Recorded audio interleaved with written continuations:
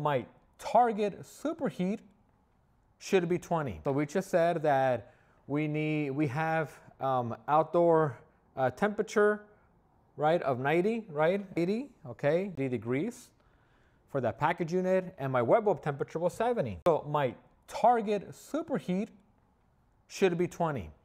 It doesn't mean it's gonna be 20 at the moment. You still have to put your temperature clamp on your suction line, subtract that by your evaporator temperature, and see what your current superheat is. So one thing is your target superheat based on the numbers and your current superheat. Both things are different. ABCs, airflow before charge.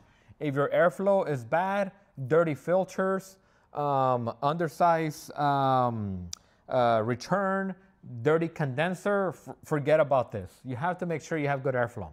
But after you checked all of it, you're gonna get a target superheat of 20 based on what we did, but that doesn't mean the system, the current superheat will be at 20. If the actual superheat is too high, meaning my target superheat is 20, and then when I, as a technician, go to the unit and clamp up and get my current superheat, and let's say it's 30, my current is telling you add refrigerant, because right now my evaporator is a little bit flooded. Based on the conditions, I should be at 20.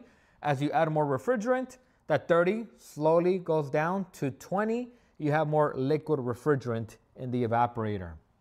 Now, if the actual superheat is too low, meaning let's say you go to a job and now, actually we'll put 30 here. Let's go to a job and let's say your actual superheat now is 10. I'll put it right here, 10 for this example here, 10 degrees.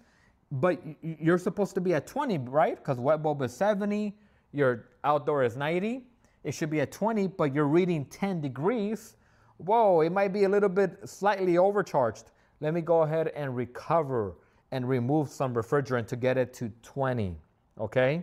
That is why it's a critical charge system.